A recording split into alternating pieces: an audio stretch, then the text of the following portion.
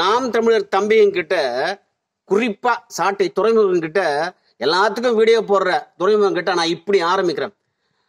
பிரபாகரன் தமிழின தலைவர், அவர் தான் தமிழகத்தின் விடிவெள்ளி, அவர் எங்கள் தலைவர்கள் அப்படின்னு சொல்ற அவங்க எல்லாம் பிரபாகரன் தமிழகத்துக்கும் தமிழ் மக்களுக்கும் அப்படி என்ன செஞ்சிருக்காருன்னு விலாவரியா ஒரு வீடியோ வெளியிட்டாங்கன்னா தமிழின தலைவர்னு சொல்லலாம். இப்ப ஒண்ணும் இல்ல, அவங்க என்ன பண்ணாங்க பாரு, காமராஜர் பள்ளிக்கூடங்களையும் பல அணைகளும் கட்டினாரு, அவர் தமிழ் மக்கள் உயர்வதற்காக பாடுபட்டாரு தன்னலமிட்டு. அவர் தமிழின தலைவரா சொல்ல மாட்டாங்க மேடை தோறும். ஒண்ணும் இல்ல, இப்போ முத்துராமலிங்க தேவர் இருந்தாரு, அவர் பாத்தீங்கன்னா தன் சொத்துக்கள் அத்தனையும் தேசம் தெய்வீகம் என் கண்கள் என்று சொல்லி சுதந்திரத்துக்கு மட்டும் இல்லாம தன் சொத்தம் எல்லாம் தாழ்த்தவர்கள் கொடுத்தாரு, அவரு தமிழின தலைவர்னு சொல்லவே இல்லை. வ.உ.சி பாரு, ஒரு சுதேசி கப்பல் விட்டு ஆங்கிலேயனுக்கு எதிராக வலுவாக போராடி தன் சொத்தை எல்லாம் இழந்து வறுமையில வாடி செத்தார், அவரு தமிழின தலைவர்னு சொல்லவே இல்லை. இப்ப ராமசாமி படையாட்சியர் என்ன பண்ணாரு, தன் சமூகம் மட்டும் இல்லாம தாழ்த்தப்பட்ட சமூகம் அரசியல் அங்கீகாரம் பெற வேண்டும் என்று ஒரு 19 பேரை இந்த அரசியல் உரிமை பெற வேண்டும் எம்எல்ஏ ஜெயிக்க வச்சாரு, அவரை தமிழின தலைவர்னு சொல்ல. ஆனா லேட்டஸ்டா வீரப்பங்க காட்டுல இருக்கிற வரைக்கும் கர்நாடகாரன் தண்ணி கொடுக்க மாட்டேன்னு சொல்லவே இல்லை. 2வது, தமிழ்நாட்டுல எந்த ஒரு அத்துமீறலும் கிடையாது. இந்த ஒரு குற்றவாளி என்ற போர்வில் இருந்து கொண்டு தமிழகத்துக்கு சேவை செய்த வீரப்பன் கூட தமிழின தலைவராக கூட சொல்லாம தமிழகத்துக்கு பள்ளிக்கூடம் கட்டினாருங்களா யாரு, நம்ம பிரபாகரன்.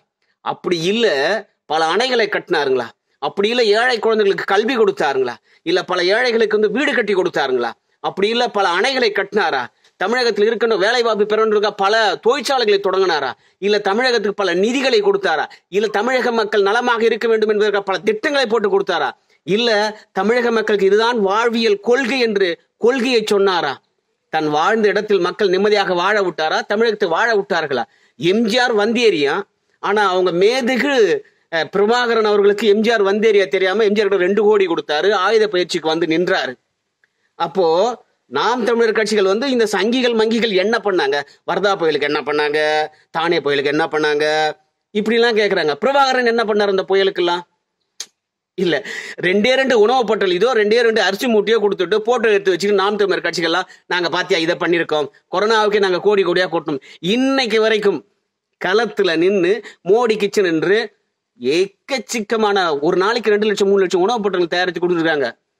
நீங்க என்ன பண்றீங்க சொல்லுங்க, என்ன பண்றீங்க? யார என்ன விதமா நீங்க இது பண்றீங்க? இன்னைக்கு எடப்பாடி தமிழின தலைவர்னு சொல்லலாம். தமிழ்நாட்டு மக்களுடைய ஒவ்வொரு கோரிக்கையும் பொதுமக்கள் வைக்கின்ற கோரிக்கைகளும் கேட்டு எல்லாம் செஞ்சிட்டு இருக்காரு. எத்தனை பேர் வயிறார பசியாறி இருக்காங்க, இவங்கெல்லாம் தமிழின தலைவர் இல்லையா? என்னது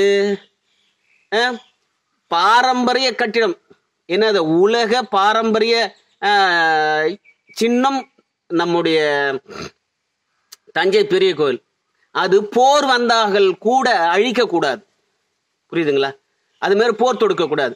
மருத்துவமனை, பள்ளிக்கூடம், அதுக்கப்புறம் இந்த மாதிரி யுனெஸ்கோவால் வேர்ல்டு ஹெரிட்டேஜ் சைட் என்று சொல்லப்படுகின்ற உலக பாரம்பரிய நினைவு சின்னமா இருக்கின்ற தஞ்சை பெரிய கோயில்லாம் போரே தொடுக்க கூடாது. அவ்வளவு பாதுகாப்பா அதை பாதுகாக்க வேண்டிய கட்டாயத்தில் இருக்கிறத எப்ப பார்த்தாலும் எங்க முன்னோர்கள் கட்டின கோயிலையே குறி வச்சு பேசிக்கிட்டே இருப்பாங்க. அவங்கெல்லாம் நாங்க பேசக்கூடாது, நீங்களாம் முட்டு கொடுக்க கூடாதுங்களா?